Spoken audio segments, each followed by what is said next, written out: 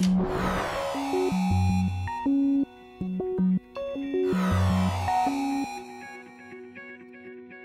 I was watching the news and I was looking at the pictures and the videos coming from Haiti, and then when I saw the National Palace completely collapse, that was a very big emotional shock for me. Coming here to study earthquake engineering, the idea was initially to get the knowledge and bring it back home. One of the very first things that I thought of was, okay, I didn't have enough time.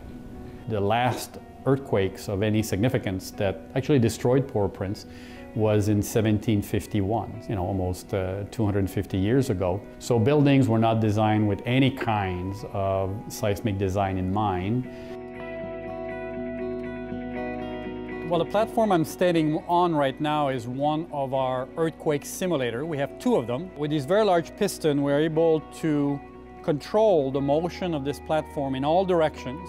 And the purpose of this is to anchor structures, buildings, bridges, so we can subject these components to the actual motion that it would experience in the real earthquake.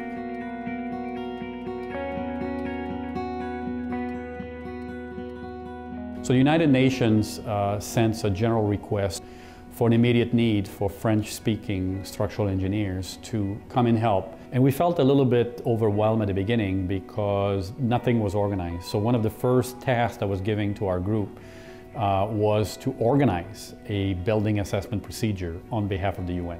You need to start somewhere. You need to re-enter and reuse those buildings. It's absolutely impossible to rebuild a country where people are sleeping outside. We visited many hospitals that were fine. You would have people being treated, in the heat, on the street of Port-au-Prince, yet their hospitals were okay. So our job was to say, look, you need to go in and use it at some point. A team immediately afterwards overlapped with us, another group of engineers came, and to this day, this process is ongoing. Imagine this as being part of a bridge. We want to be able to have an element that can deform without collapsing, without breaking. I think a person like him, getting the proper training, the proper education, is going to be key going back to his country and applying his knowledge for his own people in his country. This is an occasion also at the same time to change of paradigm, to change our way of doing things and to move forward.